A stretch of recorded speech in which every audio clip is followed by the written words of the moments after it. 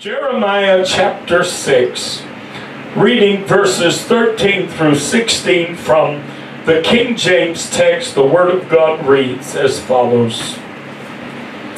For from the least of them, even unto the greatest of them, everyone is given to covetousness. And from the prophet, even unto the priest, everyone dealeth falsely. They have healed also the hurt of the daughter of my people slightly, saying, Peace, peace, when there is no peace. Were they ashamed when they had committed abomination? Nay, they were not at all ashamed, neither could they blush. Therefore they shall fall among them that fall. At the time that I visit them, they shall be cast down, saith the Lord. Thus saith the Lord, Stand ye in the ways, and see, and ask for the old paths, where is the good way, and walk therein, and ye shall find rest for your souls. But they said, We will not walk therein. Amen. I want to talk to us on the topic, Go Back to Move Ahead. If you'll bow your heads with me one more moment. Father, once again, God, we love you, and we're grateful for this hour when the Word of God is to be broken for the benefit of God's people. The bread of life today, O God, that brings truth to our spirit and allows us to be liberated, Master, today by the grace of God through faith. Master, today I ask, God, that the anointing of the Holy Ghost would rest upon your messenger. Lord, help me to deliver the message that you've laid upon my heart for this hour, for your people. For there is no benefit for the people of God outside of the anointed, preached Word of God. And I rely so heavily upon you this day. Master, ask God that you would anoint the ear of every hearer as well. Help the hearer to receive that which they will hear at this time. For we ask it in none other than Jesus' wonderful, wonderful name. Amen. You know, I've talked in the past about how the Lord will sometimes give me messages and I get my notes all put together, you know, and primarily my notes are just scriptures. That's primarily all I put.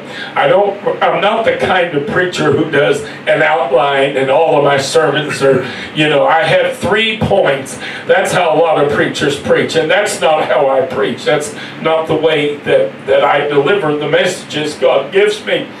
But there are times when the Lord will give me a message, and then before Sunday comes, he gives me another message. And I say, well, now, Lord, wait a minute.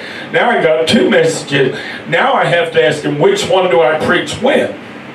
And he'll tell me. Say, I want you to preach this one this week. So then I'll push this other message back. Well, the Lord gave this message to me weeks ago.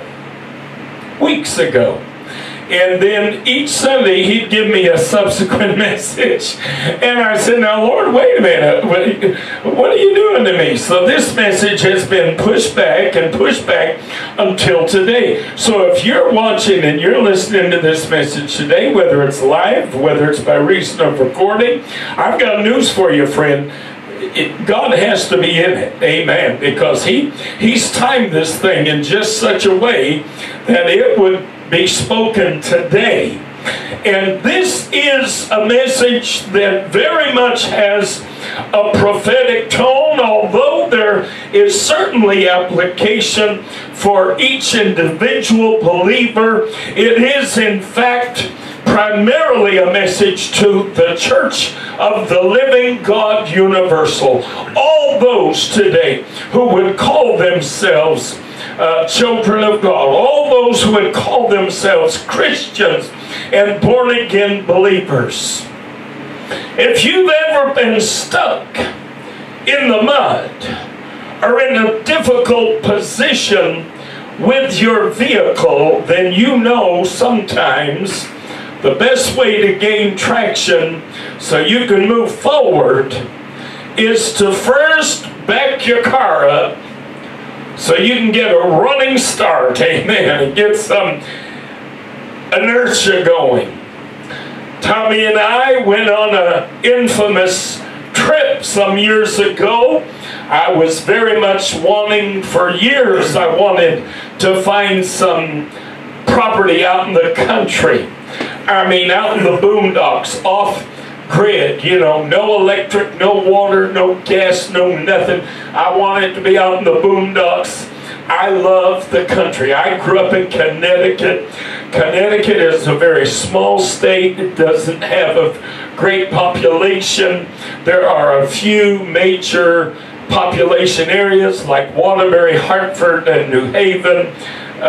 But for the most part, it's a very rural state. They say that only 30% of the land in the state of Connecticut is land that has been built on and what have you. So 70% of it is just forests and lakes and mountains, and I love that environment, and I missed it. Tommy and I have been living here in Dallas all these years, and I kept telling him, I said, man, I'm telling you, I've got to get some property out in the boondocks somewhere, because I love to get away and be out somewhere where it's quiet and there's wildlife and you're just surrounded by trees. And I tried to explain to him how primal it is and how you feel so connected to the earth and you feel so connected, you know, to the planet when you're in that environment. And I would describe it and he'd just give me that goofy look on his face like he didn't understand me. He still don't understand what I'm talking about. But I finally was researching for years. I researched land, and I never could quite find anything I was interested in looking at. I finally found some property, and it was up in the mountains of Oklahoma, East Oklahoma, the eastern part of the state. And I talked to the guy on the phone, and all I had for a car back then was my Dodge minivan, my little Dodge minivan. And I asked this fella, I said, now, can you drive a regular car on the gravel road that goes up to this property? And he said, well, we recommend a 4x4 if you got it. He said, but I think you could probably make it with a regular car. I don't know what on earth made that man say that. So we made the trip, and it was 4 hours drive to get there. You know, we got to the base of the mountain. We found the little gravel road we had to take, and we started on this little gravel road. And at first it wasn't so bad. It was just gravel, you know, and it wasn't so bad. It was narrow. You know, it was overgrown on either side. It wasn't a wide road or anything, but I mean, I could manage it. But the further we went, the worse it got. The road suddenly began to expose all these stones and all these rocks, and there was sand in between them, and it had rained fairly recently, so while it wasn't muddy per se, it was still damp. You know, the soil was still a bit damp, and we're going down these declines and up these inclines and around these bends, and oh my Lord, and the further we went, the worse it got, and the worse it got, and the worse it got. And finally the road was no more gravel. It was just all these exposed stones. Looked like a washed out riverbed. And I mean, it was rough. And we were at the top of this decline. And I mean, you look down and it went down at least probably 60 feet or so. And it was pretty steep. And Tommy kept asking me, are you sure you want to try this? Are you sure you want to see that land? And I keep telling him over and over again. I said, listen, I came to see that land, and by God, I'm going to see it. I didn't drive all these hours out here to Oklahoma so I could turn around and go home. Yeah, I'm going to see that land. So I went ahead and drove down this thing. Tommy said, we may get down, but I doubt we'll get up again. Well, we drove down that, and we went, and then we actually had to drive through a little creek bed, and there was water running through it. We had to drive through that and get to the other side of it and go up, and man, the road just got worse and worse by the foot. So finally, after crossing that creek bed and trying to go up and around this little bit of rough road, I finally said, you know what, I don't think we're more than probably 300 feet from the lot that I was trying to look at. I said, but I don't think we can do this today. I said, I don't, you know, there's no way this car can go the rest of this route. You should have seen this road. It was a mess. So I did about 100-point turn so I could turn around this little narrow, just horribly rocky road, you know, and I turned my little van around and I started going back, and I went through the stream bed, you know, and then I went up, and then we're at the base of that big old incline that we had come down, that Tommy said, we may get down, but I doubt we'll get back up. Well, I knew the best way I was going to get up that hill, I'd better start as far back as I could. So I tried to start as close to that little creek as I could and get as much of a running start, but the road was, there was sand and there was rocks and it was a bit damp and my tires would spin, so I really couldn't get good traction. And we'd go and we'd start going up that hill a little bit, and my little tires are just spinning and spinning, and we'd get up, I'd say, oh, probably 15 feet out of 60 at least. And no, it wasn't going to happen, so I'd have to back it down again. And I'd back it down again, and I'd go back as far as I could go. And then I'd try to find me a good running start, and I'd have the same problem every time. Those wheels that just spin, I'd get up so far, and it wasn't going to happen.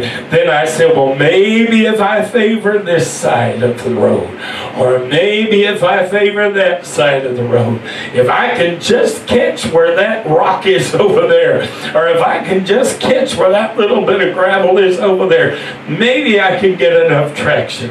Well, honey, guess what? It didn't happen. For all my efforts, it didn't happen. We wound up sitting there for a while. I made, I don't know how many attempts. Then finally we called the fire department.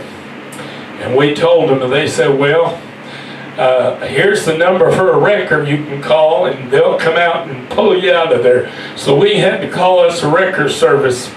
And these fellas come, oh child, they was as country and hick. I mean, you talk about being redneck, you know. One of them, big old straggly beard and just overalls and looked like something crawled out of a bad movie. And the other one, bless his heart, he was a younger fella. I don't even want to try to describe him, because you'd think I was being mean if I just tried to describe this poor kid. Missing teeth, and I mean, they was just a wreck looking. And when they showed up, there's me with Black Tommy. And I thought, oh, Jesus, we're both going to get killed, because the KKK runs the local wrecker service. Well, as it happens, they were the nicest fellas in the world. They really, really were. And they helped us, and they, you know, dropped a line down there off the front of their wrecker, and they attached it to my Dodge, and they pulled us up the hill. And then he told me, once they got us up the hill and all, he said, now, I'm going to keep an eye on you as I'm driving out. in my rear view to make sure you're following. He said, I want to make sure you're able to get all the way out of here. He said, do you know that I've seen brand new Dodge pickups, 4x4s, burn out their transmissions trying to get up this incline. He said, I've literally seen a brand new Dodge one time. The guy burned out his transmission trying to get up this incline. He said he couldn't make it. He said, I had to come pull him out. He said, but I had to pull him all the way to a shop because his truck wasn't running. It was a miracle that he pulled us out and our van still ran. You know, I could still drive it. And I drove it home and I never had any trouble with it after that. So that was all God. But he drove ahead of us, you know, watched in his mirror to make sure we got out, and thank God we made it to the highway. We were able to drive home. I never did see that property. But if you've ever been in a position where you're stuck, most of us know if you get into a sandy spot, or sometimes you get into a muddy spot, kind of like the illustration I have behind my head today. If you get into a muddy or sandy spot, a lot of times somebody who knows what they're talking about is going to say to you, put it in reverse. Am I telling the truth? Because you can have it in forward gear and all you're going to do is keep spinning your wheel. They say, no, no, no. Put it in reverse. Go backward. And if you'll put that thing in reverse, a lot of times your car is able to actually get traction to get out of the hole so long as you're going backward and not forward. Well, I'm here to tell you today, a lot of believers are in a bad spiritual place. They're not progressing. They're not moving forward in the Lord. They're not growing. They're not prospering. They're not being blessed. Something is wrong because they feel like they're just spinning their wheels. And I'm here to tell you today, according to Jeremiah chapter 6, there is a prescription for those who are stuck in a bad place. First of all, I want to tell you today what Jeremiah described, the prophet Jeremiah, what he described in the 6th chapter, verses 13 through 16, is very much what we're seeing in the church today. He talks about the fact that the leadership is poisoned and the leadership in the church is perverted, and that they are driven only by covetousness, meaning want. They want something. They want money. They want popularity. They want fame. They want celebrity. Whatever it is not a desire to please the Lord and to do what God has called them to do. I want to tell you something, folks. I've been in ministry a long time. I've known a lot of preachers. And I've known a lot of them that are wonderful, good, solid people.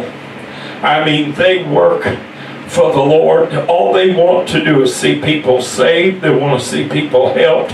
They want to see people healed. They want the church to be a blessing to their community. They want to live the way that God wants them to live. And then I've met some preachers that I wouldn't give you a plug nickel for.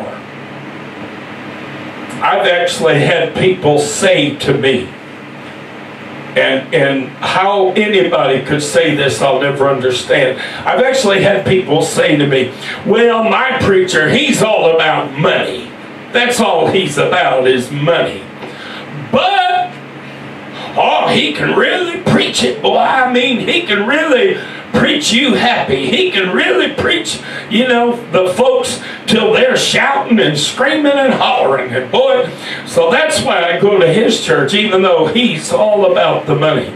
Man, I'm going to tell you something. You couldn't pay me enough money to be in a church with a preacher whose primary motivation for being in ministry is to make money. Mm-hmm. You couldn't give me nothing for that, for nothing in the world. I don't have time for that foolishness.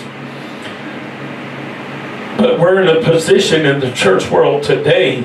The Word of God said in the last days that they would make merchandise of God's people. And this is the environment that we're in.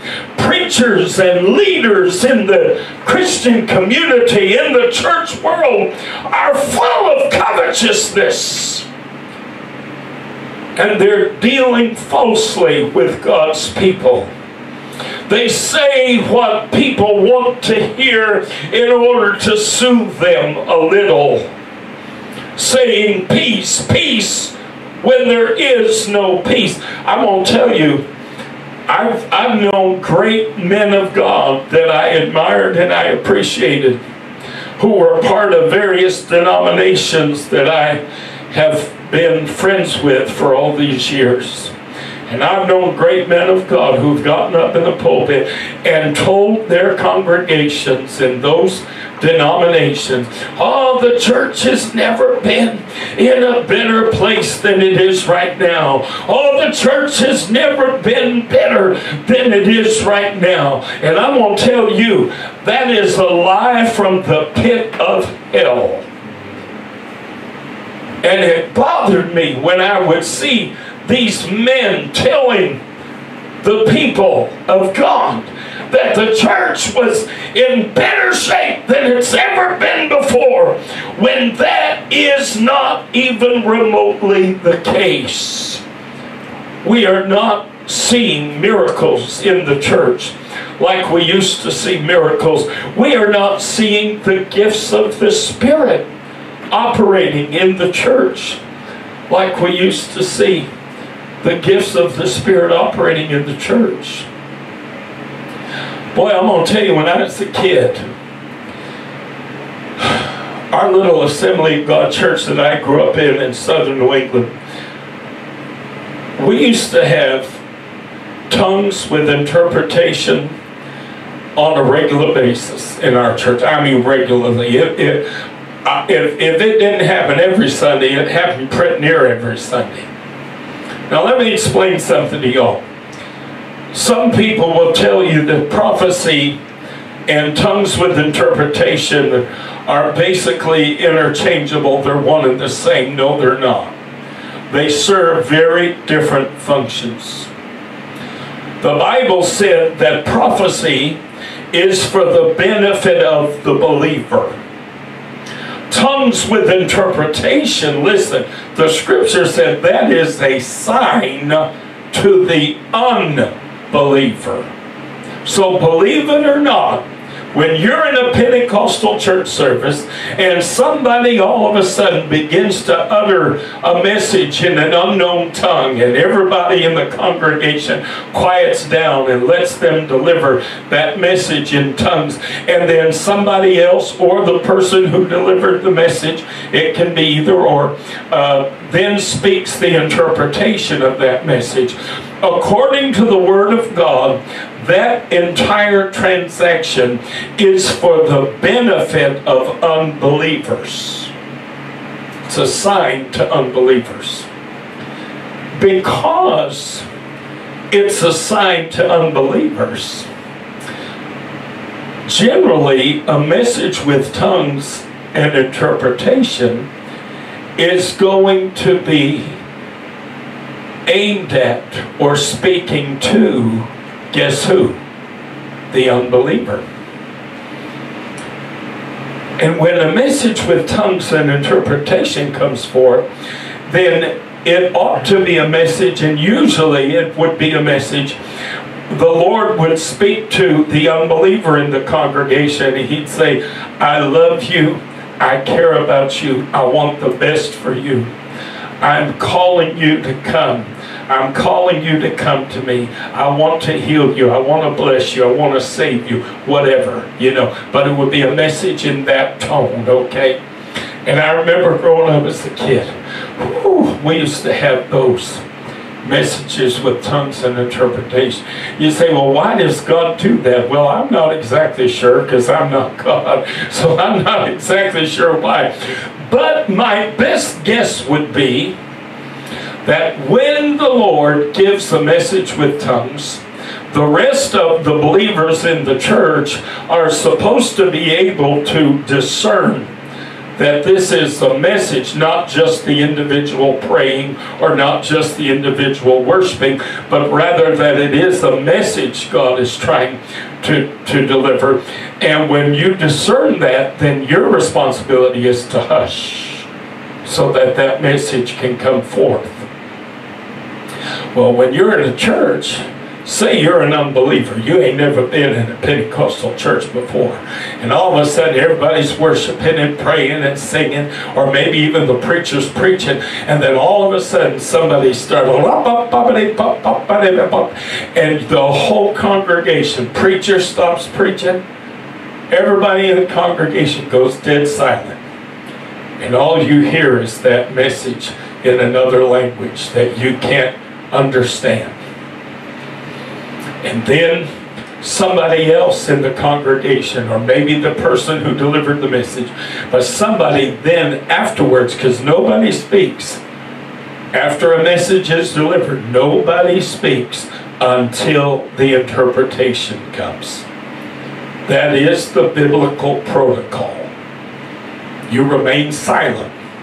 After a message in tongues, you remain silent until the interpretation follows. Then the interpretation comes. Now, if you're an unbeliever, don't you think that that racket, somebody speaking a message in tongues, is kind of going to get your attention? Don't you think maybe that's going to draw your ear and kind of make you listen? And then if everybody stays quiet after that person has done that, what do you think your reaction is going to be when the interpretation comes? Boom, immediately your ear is going to the interpretation. So this is like a trumpet to get your attention, and then you have the person over here who is the crier, the town crier with the message. You follow what I'm saying? Now that would be my best guess why God does that. But do you know, I've been in Pentecostal church after Pentecostal church after Pentecostal church in the last 25, 30 years, and you don't hardly even see tongues with interpretation in the church anymore. Forget about prophecy. What's the difference between prophecy and tongues and interpretation? The difference is prophecy is delivered in the language of understanding, meaning you deliver it in your own language. And when the Lord anoints somebody to prophesy, basically they do the same thing as the person with the message in tongues does. They just speak it out. They just deliver it. Now the Bible said the spirit of the prophet is subject unto the prophet. So therefore they can kind of hold on until the right break in the service, till the right moment, until things are quiet enough where they can begin to speak and the people will hear them and will silence. And again, when somebody's prophesying, then the church goes silent. Everybody quiets, everybody's silent, so they can hear what is being prophesied.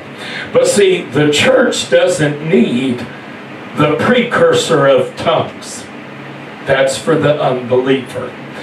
The church is able, the Bible said, try the Spirit, see whether it be of God or not. The church, the people of God, are able to weigh and to discern the Spirit that is coming through that individual, delivering that message. And most of the time, of course, it's the Lord, But there are times when a demoniac or something will come into church, but we won't go into that. Anyway, so the point I'm trying to make is, we're in a place today in the church world where we're not seeing the gifts of the Spirit operating like they used to operate. We're not seeing a word of wisdom. We're not seeing a word of knowledge. We're not seeing tongues with interpretation. We're not seeing the gifts of healings. We're not seeing the working of miracles. We're not seeing those things that not too very long ago we saw with much greater consistency and frequency.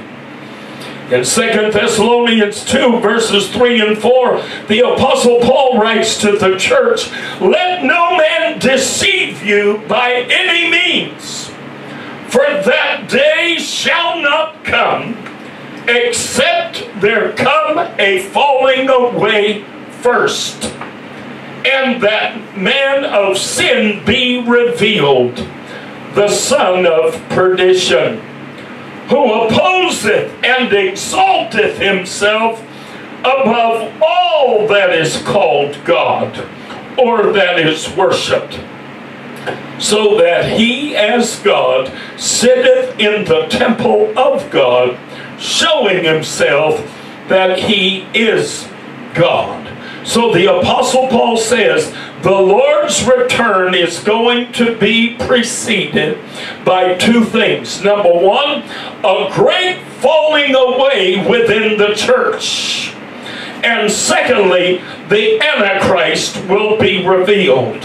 And the Antichrist will set him up. Listen, the way Paul worded it, he said, "Who opposeth and exalteth himself above all that is called God, or that is worshipped."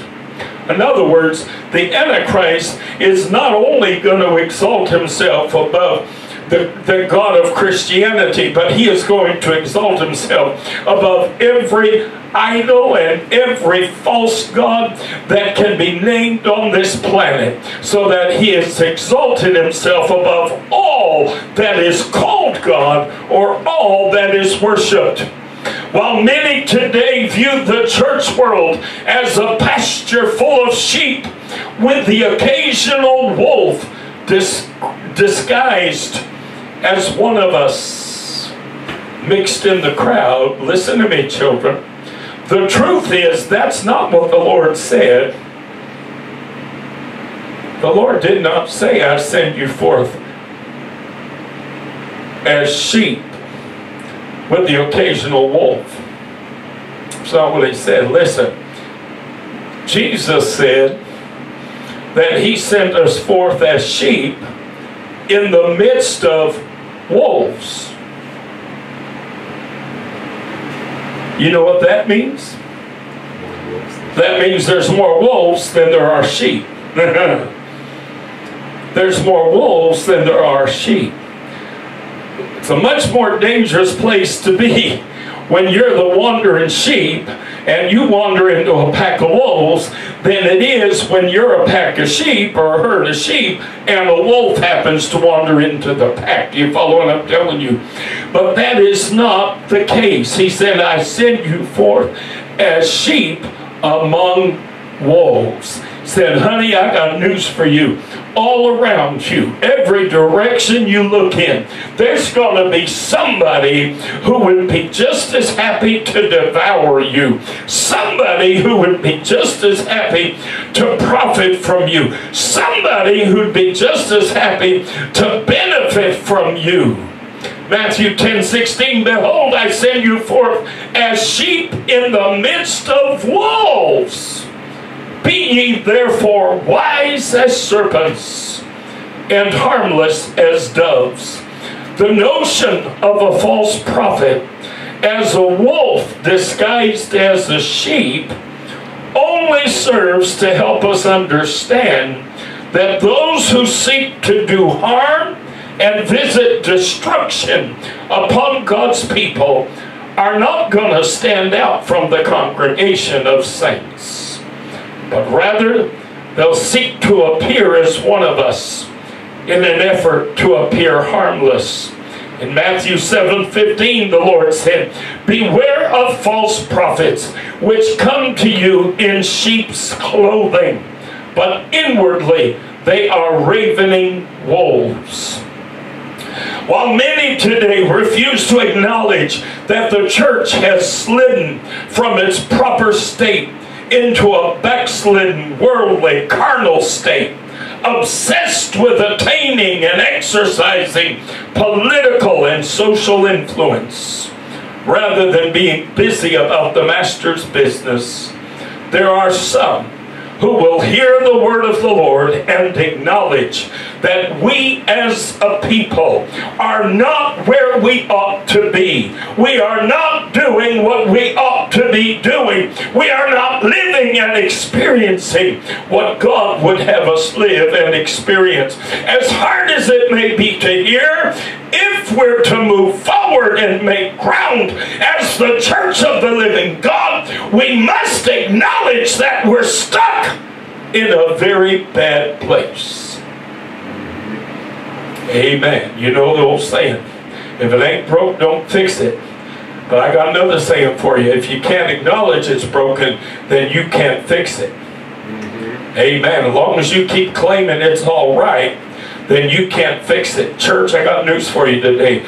God's church needs some fixing. That's why every Sunday I pray for God to give us revival. That's why every Sunday I pray for God to give us a mighty move of the Holy Ghost, because I'm not fool enough to stand here and tell you that the church is experiencing everything it ought to be experiencing and that we have everything we ought to have. In Ezekiel 37, verses 11 through 14, Ezekiel 37 is where we read the vision Ezekiel has of a valley full of dry bones.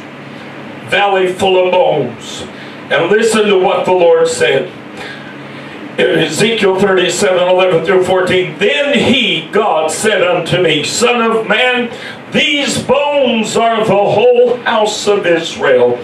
Behold, they say, our bones are dried, and our hope is lost.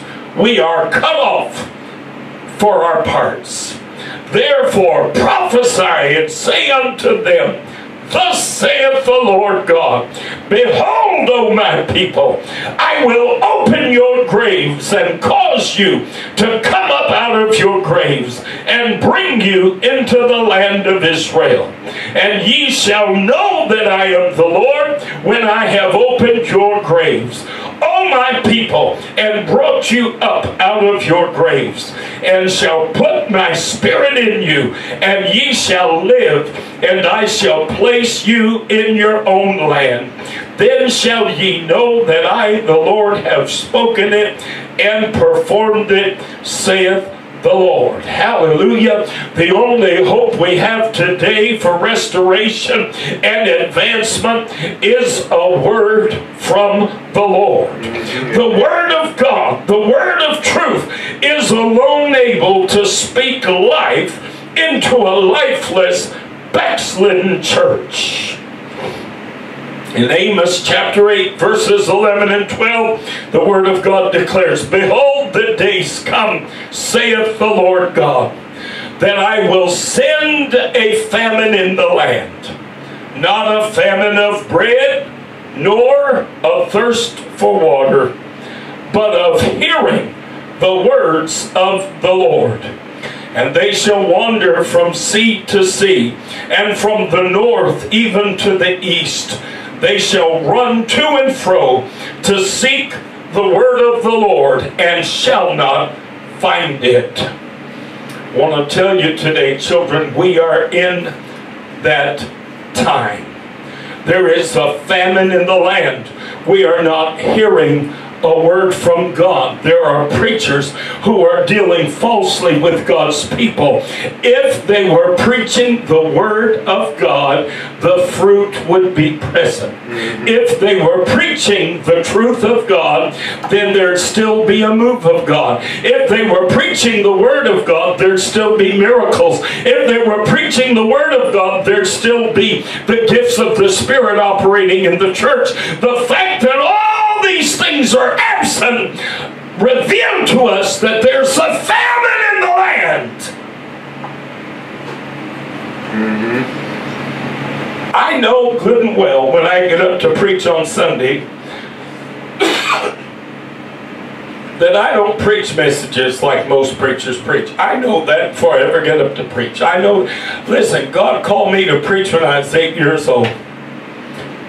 I preach exactly what God gives me, and like I told you earlier, I preach it when He tells me to preach it too. I don't just preach it, you know, half-heartedly whenever I feel like preaching. Oh, no, no, no, no, no, no.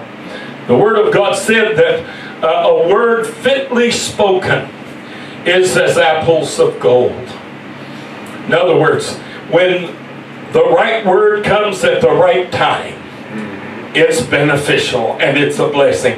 But you can preach the right word at the wrong time. You can say something good to a grieving person at the wrong time, and you know what? It just falls on deaf ears. But if you catch that person at the right time, the very self-same words will bless them and encourage them and inspire them and help them.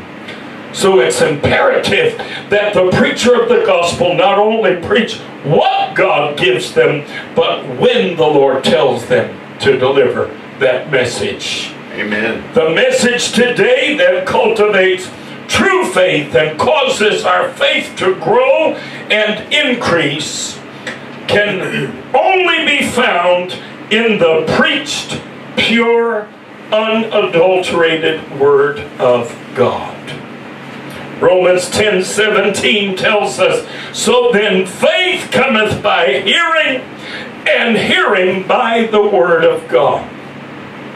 Immediately after sharing the parable of the unjust judge, the Lord Jesus Christ made this declaration in Luke 18:8.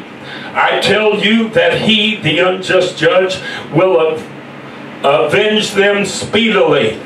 Nevertheless, He says, when the Son of Man cometh, shall He find faith on the earth? So the Lord is letting us know, by the time He's due to return, there's going to be a faith shortage. If there's a faith shortage, there's only one reason for that. It's because there's a word shortage. The Word of God is not being preached as it ought to be preached. If it were, then faith would be present, because faith cometh by hearing, and hearing by the Word of God. Following this statement, then, the Lord immediately began to share a parable that was meant to address the issue of self-righteousness and spiritual haughtiness. So immediately after the Lord said, I tell you, when the Son of Man cometh, shall He find faith on the earth? The very next verse, He said, and He spoke this parable unto certain which trusted in themselves that they were righteous, and despised others. Two men went up into the temple to pray, the one a Pharisee and the other a publican. The Pharisee stood and prayed thus with himself, God, I thank Thee that I am not as other men are, extortioners, unjust, adulterers, or even as this publican. I fast twice in the week. I give tithes of all that I possess. And the publican, standing afar off, would not lift up so much as his eyes unto heaven, but smote upon his breast, saying, God, be merciful to me, a sinner. I tell you, this man went down to his house justified rather than the other. For every one that exalteth himself shall be abased, and he that humbleth himself shall be exalted. Our primary text today shares the truth that is necessary for restoration and advancement. If we are to make ground and move forward, we must first go backward and rediscover the old paths. While so many in the church are constantly trying new methods and new ways to try and meet the needs of God's people, the truth is we need to get back to the old-time basics. Hallelujah. And guess what those old-time basics include? What the Lord just shared with us in Luke 18, 9 through 14. The old-time basics include humility. See, you had the Pharisee who was so proud. Then you had the publican who was humble. Said, Lord, be merciful unto me, a sinner. Humility. We've got to get back to humility, people.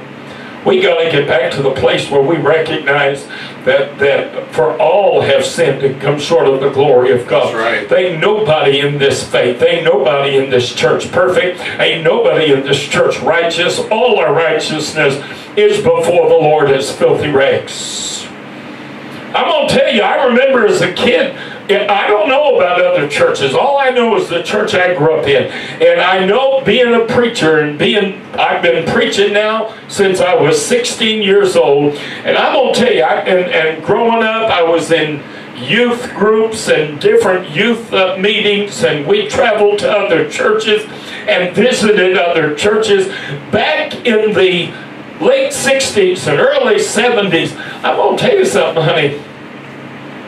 The message that was preached in most Pentecostal churches was a pretty positive message.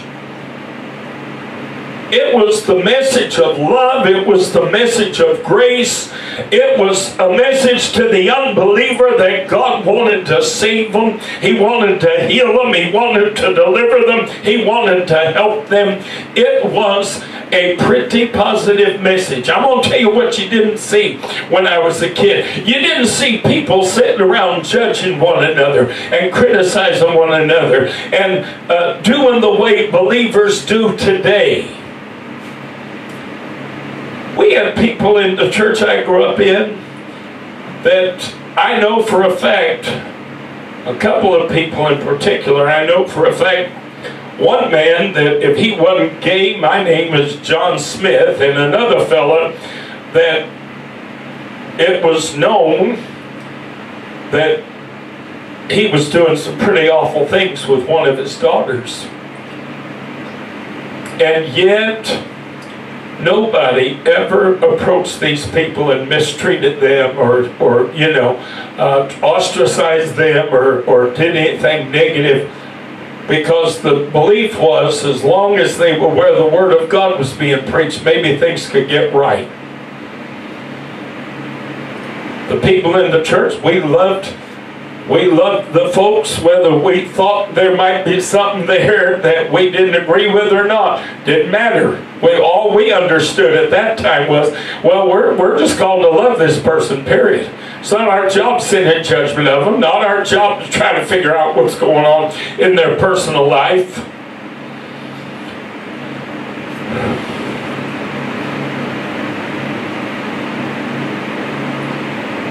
We need to get back to a place of humility. We need the preached Word of God. We need to return to those things which worked in the past.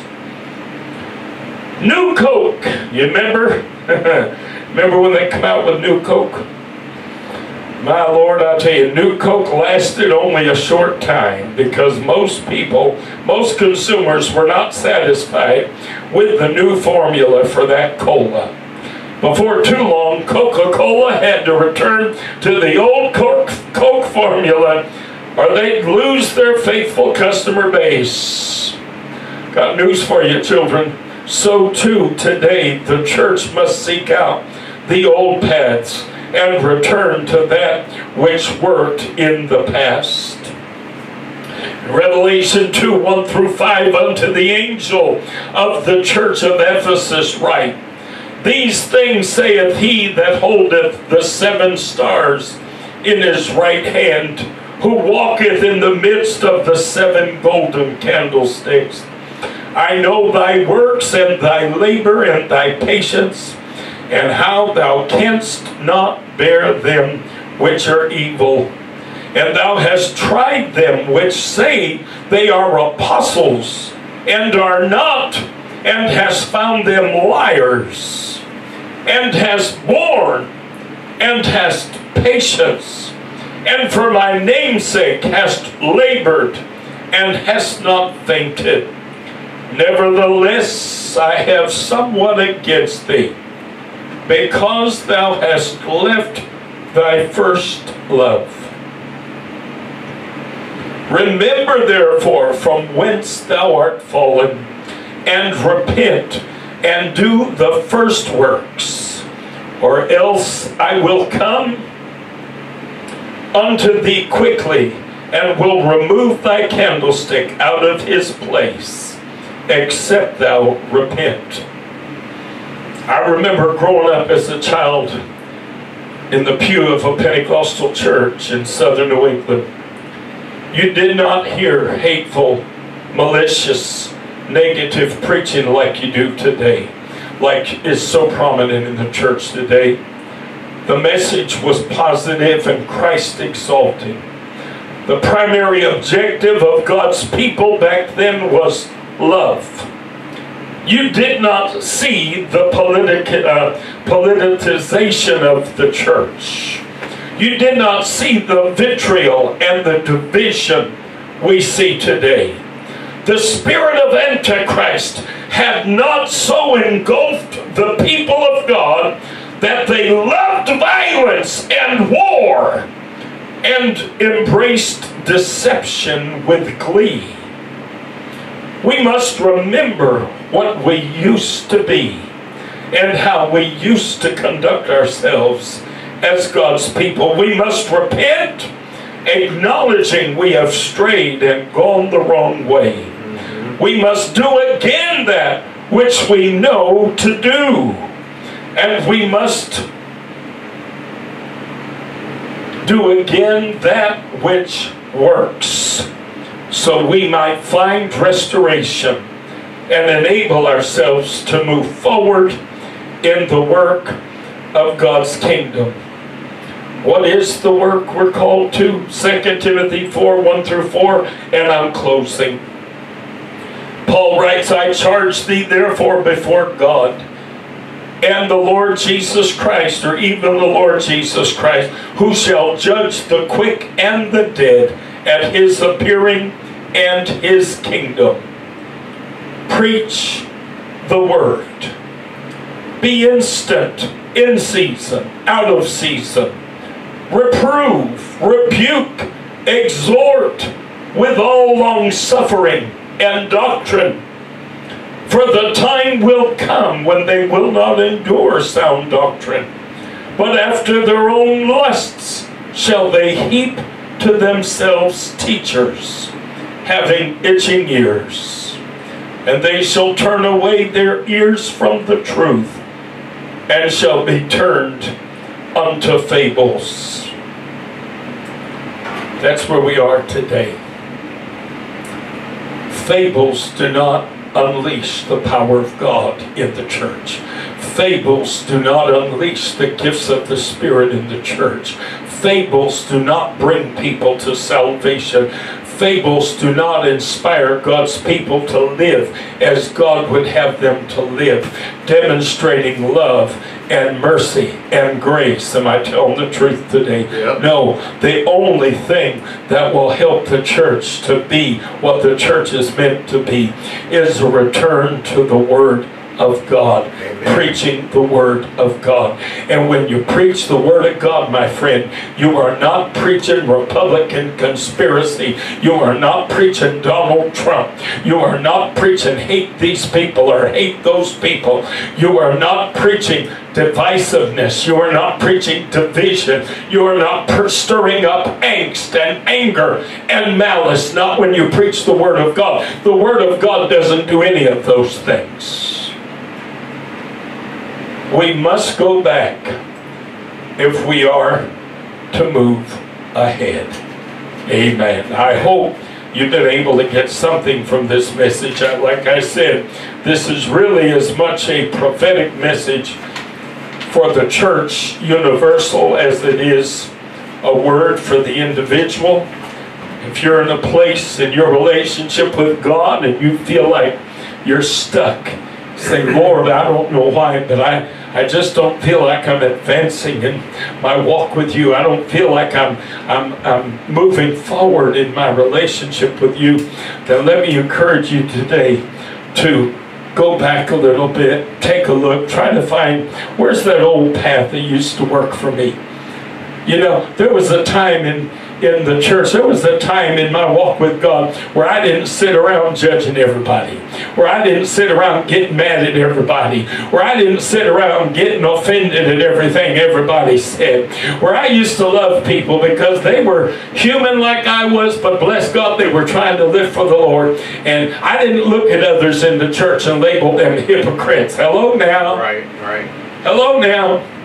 Maybe you need to go back and find that old path again. Maybe that's the path you ought to be walking on, the one that you hadn't been on for a while. And that's why you're stuck. Go back a little bit so you can move forward. Hallelujah. Oh, praise the Lord. Would you stand with me this afternoon?